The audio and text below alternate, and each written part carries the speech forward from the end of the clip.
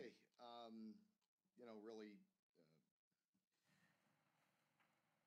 excited about this opportunity, to be honest with you. Anytime you take a butt kicking like that and you get into work on Sunday and that long bus ride home, get home late Saturday night, and Sunday it's not fun, but we have to face the facts. We got to take a good look at ourselves, you know, again, see the things, the areas where we're falling short, address them. We don't hide from them. They are certainly issues. You have to credit Tennessee, as I mentioned after the game. That's one heck of a football team.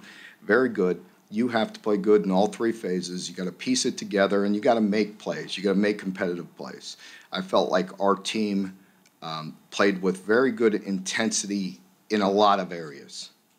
Not completely, a lot of areas. I thought their competitive nature was very high. I thought they competed. I thought defensively they really competed and played on an edge. And certainly we made some mistakes, but played with very good intensity. I thought, offensively we tried to be physical. At times we were physical. The guys strained. We moved the ball at times. You got to capitalize. You have to keep up. I mentioned it. I'll address it again briefly. I mentioned it after the game, but you get drives, you got to make competitive catches, you got to convert when you're in the red zone, you got to try to keep pace, and hopefully that changes things. But with a team like Tennessee, if you do not and you turn it over and you give them good field position, whether it be special teams or lack of efficiency offensively, it could get out of hand in a hurry. So there's a lot of things that there's no panic. We have to get back on track and get back to work. We've done that before, and if you compete in this league, you better get used to it. So, that's not good. We will never accept that, but we better get back on the horse here real quick and get ready to compete and play Missouri. Again, you look at it each year. You look at it at the end of the year. There's teams in our league. You got to look at it for some of us, much like the NFL. There's a lot of parity, and there's some elite teams in our league on each side, in the East and the West, and then there's a lot of teams fighting. And Missouri is one of those teams. I give Coach Drink a lot of credit because they had a brutal loss. A few games back in the Auburn game where they essentially were an inch from winning the game.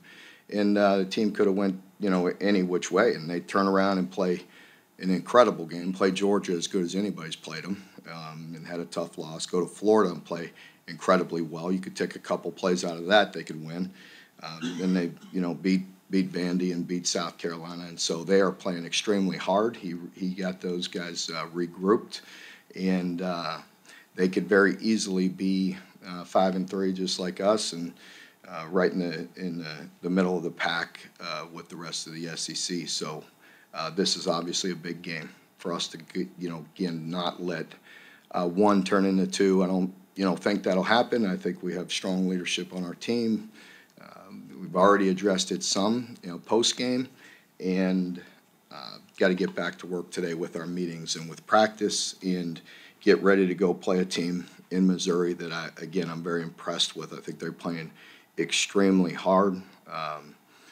Coach, has done a really good job of getting that team playing at a high level and doing some really good things. And much like us, after a tough loss or bad beats, you could go either way.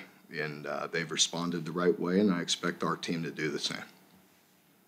Mark, it seemed like you had several guys get banged up in that game. DeAndre's the only one not on the depth chart, so just kind of what things stand with him and Chris. Yeah, everybody should be day to day. With DeAndre, it's doubtful, but you don't know. You put some medicine in there, ice it up, and maybe, but chances are he's not going to play, and so we'll be. DeAndre is a great leader. He'll still have a great impact, and Trevin will step up and play well. Mark, I've heard the game this past weekend characterized as embarrassing for you guys, but considering that Tennessee was ranked 3, would you call it embarrassing? That Tennessee is who they are. You're not going to get a headline out of me saying that. You could say whatever you want. you know. I wouldn't say it's embarrassing. I just want to know if you would characterize it. I'm not going to use that word. I'm not pleased. Is Jeremy okay? Is he trending to the right direction? He seemed to be laboring, walking off the field after the game. We'll see. I think you know he's day to day. He should be out there today or tomorrow. Mark, I asked you after the game just about overall the state where the offense is right now. After you watch the film, kind of just where do you think the progress has been made, and are you so confident that this is the system that works? Well, I mean, you know, obviously you're not very pleased with that result. I mean, that's hard to say after a game like that because, once again, I mean, I'm smart enough not to get a headline out of me with acting like I'm pleased with that performance because I'm clearly not, and nobody should be. So you have to always look at things and evaluate things and see the good and the bad and where you're falling short and you know what else you're going to do. I mean, there's nothing drastic. I mean, you certainly better look at it and you better address it and you better get it fixed or you're not going to last. But again, we've been through it, and you know there's some areas where everybody can do better. You know, where we could certainly coach better, we could put them in better position. Guys can step up and make plays. You know, we could, you know, personnel, you name it, injury, but there's enough blame to go around, and we are constantly evaluating, constantly looking at things and striving to be better. Marcus, first, I know you said that obviously there's no Davis in Stockton's house. You got to go to Missouri. You just got to allude to all of that.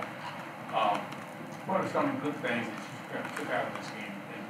I would say, I just think one of the take with Derek Jackson, 14. Yeah, Derek played well, and you know you know it's hard. You know, there's you're not going to be perfect, but did a lot of good things. I thought again the competitiveness with you know a talented team being put in bad positions at times, stepping up, holding no field goal, miss a field goal. You know, just doing things and grinding out some tough stops, but you know there were some breakdowns again that I've already went through. I don't need to throw darts at any particular player or anything like that. There were some things that are inexcusable against a team like that on both sides and in special teams, all three phases.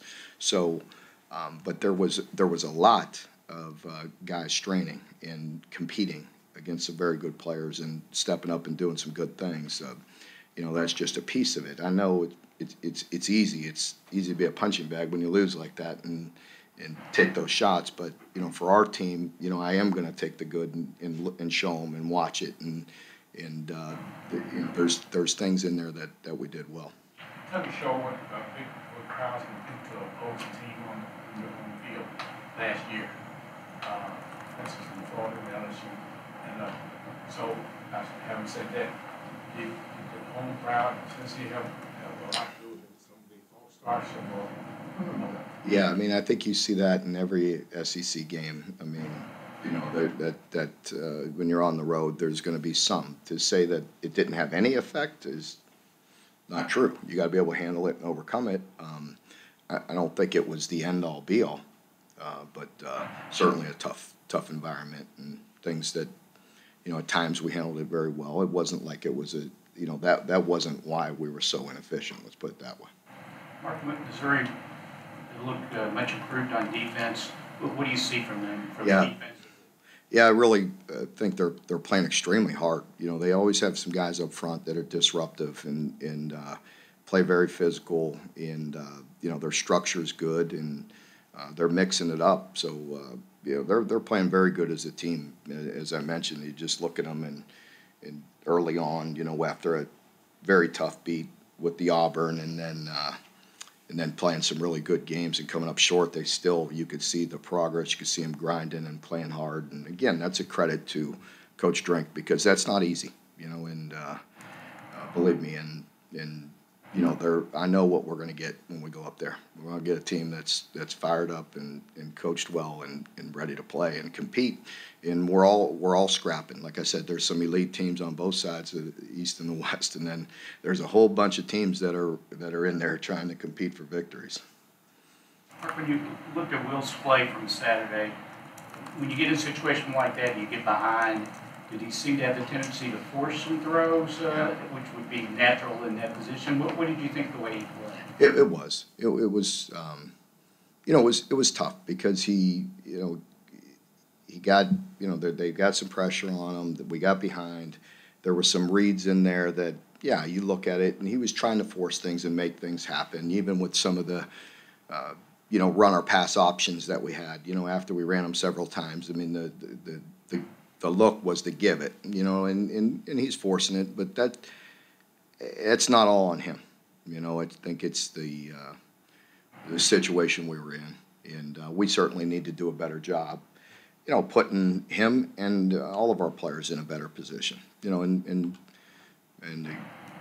we all share in that, and players got to step up and make plays. We talked about going into it that we're going to have some one-on-ones. You got to go make them, and we came up short, and the game got out of hand. I think yeah. Mark, Will is so competitive, and I know he wants to stay in there the whole game, but toward the end there, the score was kind of out of hand. I mean, did you think about maybe taking him out? I addressed it after the game. I think you saw that. We handed the ball off. So there was no reason for an operation to get a fumble. You know what I mean? He's plenty warm, but I mean, that was not, we handed the ball off. Arguably his worst game. How is he doing mindset-wise? You say you never have to worry about how he bounces back. No, he'll be ready to go. Yeah, he'll be ready to go. He already addressed it after the game, and didn't point fingers. He knows he can play better, and the unit can play better, and the team can play better. And so that's the type of leadership we're looking for. What have you seen from Trevor in that linebacker? Pardon me? What have you seen from Trevor in that linebacker spot? Yeah, he's always, we've always been high on him, just athletic, and, has been getting, reps for years, and, ready to go. He's had a really strong leader and a player he's splitting time with in front of him, but he's very physical and athletic, and, he's getting more and more experience. Mark, in the past when the offense specifically has kind of hit some bumps, you've talked about simplifying things. I know when Rich came in here, we kind of touted his knowledge and how complex his systems were. Is that a thought of maybe having to dumb things down just a little bit? Yes. Yeah. I think it's a fair criticism and things we got to look at, and, why and where we're spending our time, and how all those things we have to look at and put our players in a position to be more successful. So that's on us as well. Yes. I know you probably want a lot of different points in the ball game, and you say, well, maybe you got away from us here, got away from us there. That was the 4th and 1 when it was on that side of the 6-yard line. They had a pair, they jumped in, they got the first down. It appeared that we weren't ready for it. Do you think it maybe at a point where the game maybe got away from them and you couldn't have a stop there? That wasn't. There's many other plays. I mean, as I tell the team, and I'll tell you, there's many plays in a game, and sometimes it's not the obvious, and that's not an obvious one. So I'm not criticizing the question, but I tell the team the same thing. You don't know what one play can change the outcome of a game. I think at that point in time, it was a low-scoring game, maybe 13 or 7-6 or something to that effect, but very difficult to stop it anyway, 4th and 6 inches. And but yeah, I think it's fair. They were looking at it. You know how fast they go, and we were trying to give them the signal. They're looking, and by the time they turned, I don't think we were in great shape.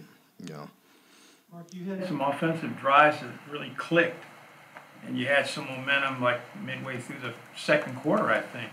It looked like Tennessee back on its heels a little bit. When you studied the video of that, what kind of things did you take out of that you can present to your team and say, look, we've done this? That's just it. I think, going into that game that we talked about it, we have to sustain drives and score when we get those opportunities. Number one, just again, our approach, and so, we didn't make the plays.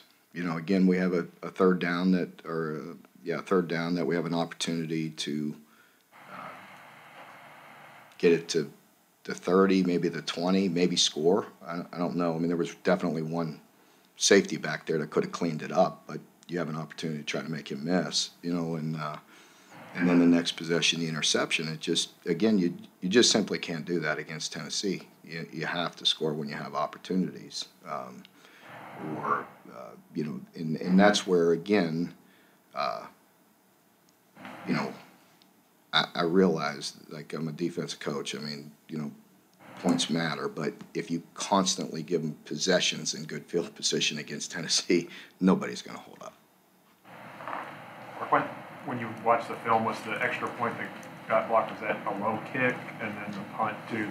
It was too much penetration, on that, and too much penetration on the field goal, and I thought it could have been higher and a little quicker op. But that's a lot of times it's close. We're very close on 4 or 5, kicks a game. You know what I mean? And we're a fraction off. If and you're counting on just a little slower operation or a little bit of a lower kick, and we've gotten a few too that way. But yeah, so that was it. And then on the punt, we had it's just not good enough. I mean, there's no excuse. It's simply not good enough. We got to do a better job, and we will. And so. Mark, you hear people say kids today, they're not as affected as maybe adults are by things. Do you think it's going to be, will this team be able to, like, flush it and move on? Maybe even more so than the coaches stick in their craw? Yeah, I mean, that we have to. There's no ifs, ands, or buts. You have to put it behind you. We always address things and look at things and self-evaluate and try to get better and win or lose, and that's not going to change. There are different approaches, again, like, and I will talk to the team about that, and it is what it is. I mean, NFL bad beats, SEC bad beats. I mean, what do you just fold the tent? I mean, you just give up after some tough losses? I mean, there's 5 teams in the SEC with a better record than us. And there's some elite, elite. As good as anybody in the country, and so our players understand that nobody's going to give us anything. Nobody's going to feel sorry for us. You got to get back to work. That's the only way around it. I said it after the 2 losses going into Mississippi State. Our team responded, but, we have to go play well because this team's playing well and they bounced back from some tough losses and really have done a good job, and we have to respond to that. The last time we went up there, I didn't like our approach, and we got our butts kicked. And so, we're playing our early game. We got back late Saturday, but so what? It is what it is. The situation is what it is. So we're gonna pick it up. We're gonna work. We're gonna punch the clock this week, and I was telling Susan walking over here, I feel surprisingly freaking jacked up and great. Why? Because you have to be. You have to be. Yeah, I felt like crap, all night Saturday night and all day Sunday. But today, I'm freaking jacked up, ready to go. Brad used the term after the game, football. And I gotta say, I gotta give Dr. Capilouto part of that because I was exhausted and tired and worked all day, didn't sleep, and late last night, I think Doc was coming in from out of town and stopped in my office about 9 o'clock, and I was in there half dreary, and he was like, I just wanted to pick, patch it, just say, get back in the fight, and I appreciate that. Yeah. What does something like that mean to you? Well, it means a lot, it just like, because I was hitting a little wall. I was like, give me some more coffee, give me some more. And, but, it's just, it does because, like, as the leader of this football team, you gotta set the tone, and I'm fortunate to have great leaders in the administration that helped me and picked me up that way, and we're all in this together, and so it meant a lot. Dominic Lovett's had a really good year for the receiver. What do you see from him on tape? I see a very good player, just a sophomore, and making plays and explosive, and I think they do a nice job of being creative, of finding ways to make sure they're going to get their touches. And so, you could see him and Luther Burden, continuing to be guys that are playmakers. How's Brady cook? He looks like he's improved kind of each week. Yeah, he really is. I thought, he's really doing a nice job, and I think Eli and their staff does a nice job of kind of doing what they do, but they give you a lot to look at, a lot of like eye candy and different things, and then they execute. And it's a very evenly matched game. I mean, you sit there and look at them defensively and us. I mean, we're neck and neck. Offensively, we both are dead the same and basically 24 points a game. And so, it's definitely a game that is important to both of us. Like you talk about the elite teams in this league, obviously from where this was 10 years ago to now is night and day different, but is the challenge almost different to make that last step into that elite tier, or is it the same, just takes more time? You just keep on grinding, you know what I mean? Keep on chopping that tree, and just, that's what it is, and you try to, put it together, but,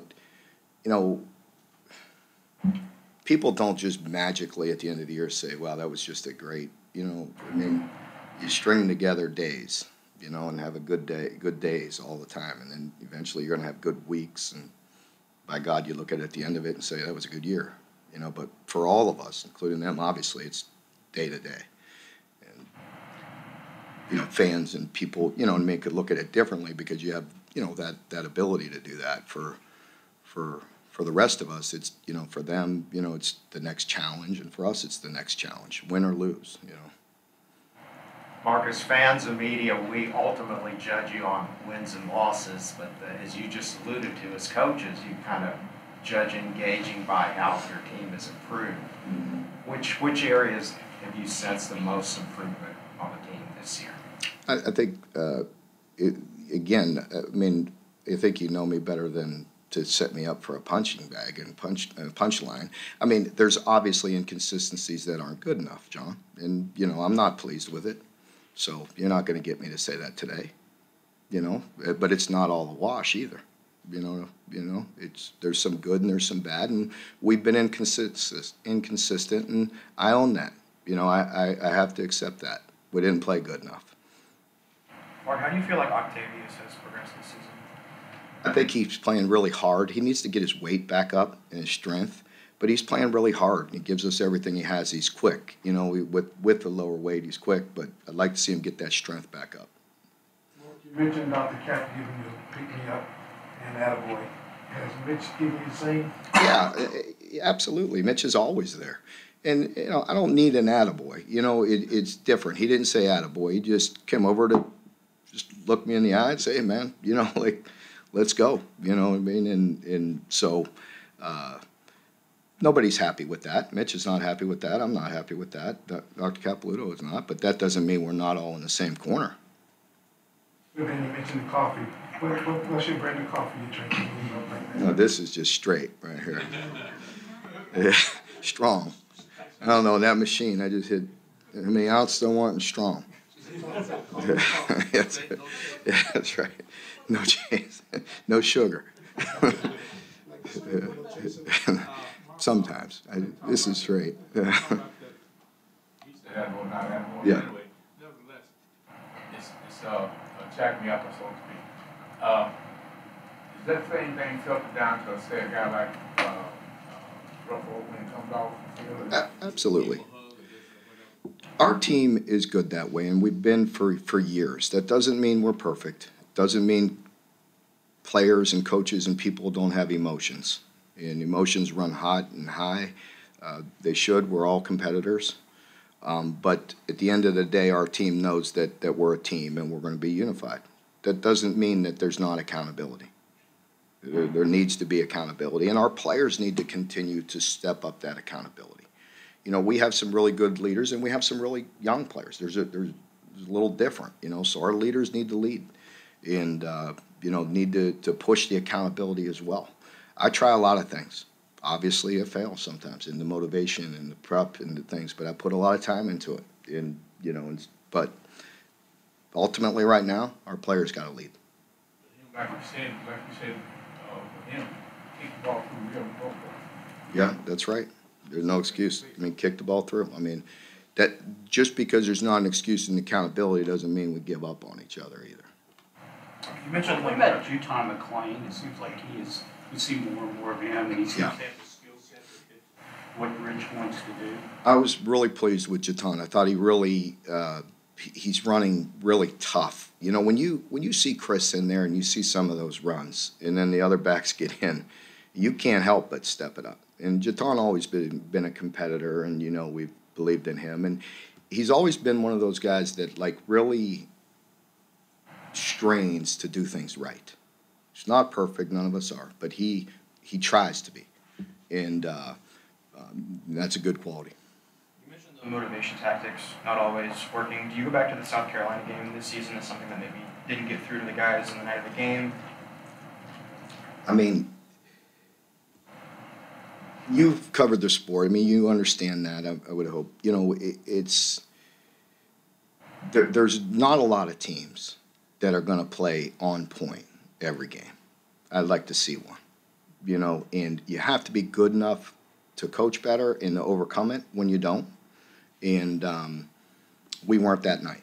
You know, so no excuses. You know what I mean? I didn't do my job, and you know, others didn't as well. Again, I just said it 3 different ways. We're all in it together. Nobody's going to point fingers, but you also have to accept it and understand it, and it is what it is. I can't even think back to that exactly and put any one, you know what I mean, one finger on it. Mark, when you got here, you talked about how it was going to be a process, no shortcuts, it would be a grind, and you've not strayed from that. And obviously there were big moments, and you credited the fans for lifting you up. But you got some fans now that are kind of panicking a little bit. What's the message to them? I don't know. I did ask Tony and Susan on the way over here because I've been in my hole working. You know what I mean? And I said, what's going on? And they always give me a little, well, this or that, just to make sure I know what you guys are going to hit me with. But yeah, but yeah, that's between them. But you know, I understand not being happy and frustration. That's fans. That's good fans. There's some passionate fan bases. We just saw one too, you know, and they haven't always been happy, you know, and ours hasn't always been happy. There's going to be good and there's going to be bad. Again, much like the players with that, we're all in this together. We accept that, we own it, and we still need them. So anybody that's going to jump off that quick, you know what I mean? Like frustration, yes, but just come back and cheer again, and then you could throw darts at me after the next one, but you know, just keep on being fans, and I appreciate them. They've been awesome this year, and I've never shied away from it. The criticism, it comes with the territory, and I mean, I'd be condescending if I said I liked it because I want to win, you know, but it doesn't deter me or fade. You know what I mean? Like I know what it is. Nobody needs to be harder on us than us, you know. So go ahead. There's 2 more, Tony. Go ahead. Okay. Go ahead. Who had one? No, I'm sorry. 8, 9 years ago, your message was, we're not going to flinch. Is that still your message? Yeah, without a doubt. You know that. That's a staple. You know what I mean? That's you could tell them. I mean, I'm going to tell my team, and you know, so, but we're not going to be phased. Like I said, we got to get right back at it this week, and I understand that. Like fans are having their coffee, reading your articles, and that's and I didn't read them, and I'm sure there's criticism. I don't take offense to that. You know, that's your job, and it's not good enough. What more can I? You know, I've been hit on the chin many times. Believe me, and you know, I accept it, and I'll come right back. Recruiting never stops, so what's your message to guys right now, offensive skill position players in particular, knowing Will's going to the draft, offensive struggle, just what's the vision you're selling? Well, I mean, they know our system, and they've seen it, you know, and they've seen it be successful, and they've seen us get guys touches in the ball. We fell short, you know, and we're not good enough right now in certain areas, and part of that is on us, you know, and, you know, we again have to look at that and make sure we get that fixed.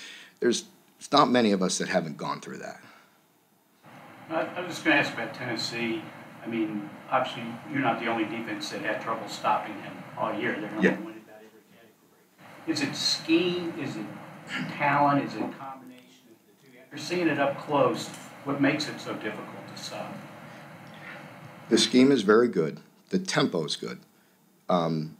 With the splits, creates space, and their quarterback's making very good decisions. You know, obviously they have some playmakers. You know, so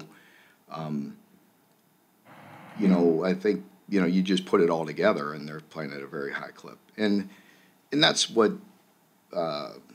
does aggravate you some is because like some of the things we're doing were really good, and some of it. Again, I want to kind of quit because I don't want to put it on any one person, but there's a couple plays that like that. Different? Yeah, and it's like why? You know, was it the tempo? Was it the distraction? You know what I mean? Like you look at it on tape and you're like, what the heck? I mean, not that it's easy. I'm not being like that 'cause it's not. But I think you just put it all together and it's a lot on the guys. You know, that constant force and your pressure. Yeah. And is it the offense that if you make just one little mistake, they're going to capitalize on it? Yeah, without a doubt, and especially when you got a quarterback that's making really good reads. He's putting the ball where he needs to. He's accurate on deep throws, and he can hurt you. He's pulling it down quick and just making those, you know, extending drives till they get to the next series with just little scrambles and yards and making quick, good decisions. Okay, folks, thank you very much. Thank you.